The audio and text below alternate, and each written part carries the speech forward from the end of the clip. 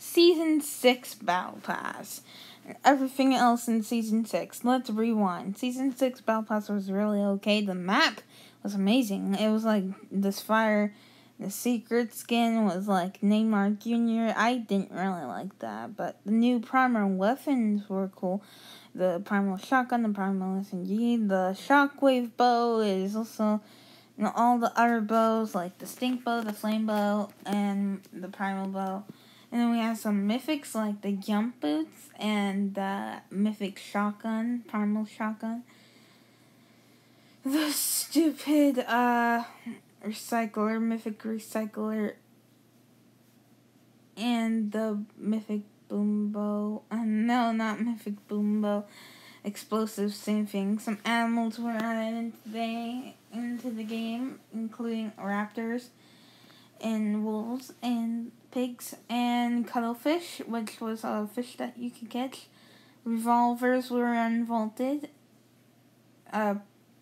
Revolvers? That's not a revolver. What is that? Dual pistols, and those were really good to use. I really like those. The flare guns were unvaulted for a little bit.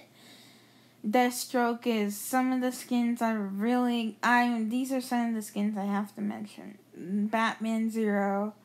The big skins part of the storyline. Beast Boy.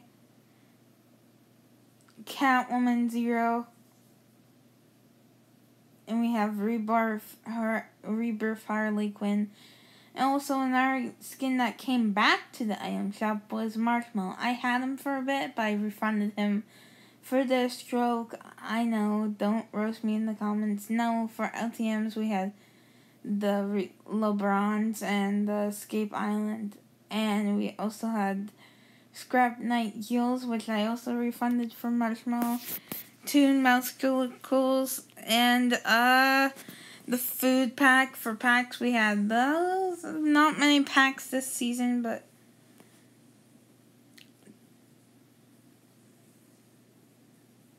yeah. And then we had Cars, Junkers, and Aurelia, which is also pretty cool. Aurelia, some exotics, Glitch Bow, which is an exotic you could get, new exotics, Dimension Grappler Bow, and more bows. Hang on. Our last items, we have the May crew pack, which came with Save the World, and the April crew pack, which came with this Lynx character. The June crew pack came with the Cuddle Team Leader skin, Mech Cuddle Team Leader skin. It came with a lot of V-Bucks, so yeah.